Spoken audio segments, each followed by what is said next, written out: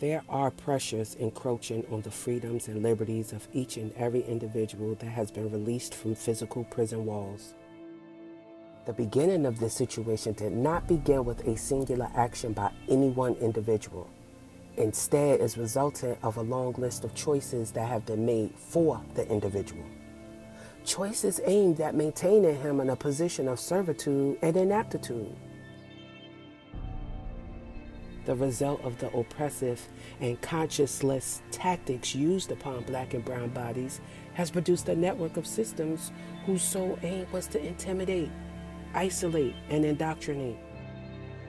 I didn't understand why back then, but now I see that he was just trying to protect us from being what they always see us as. And now I'm finally accepting that I am somebody, even though it's taken me a couple of tries to get it right. However, this does not have to be the ultimate reality.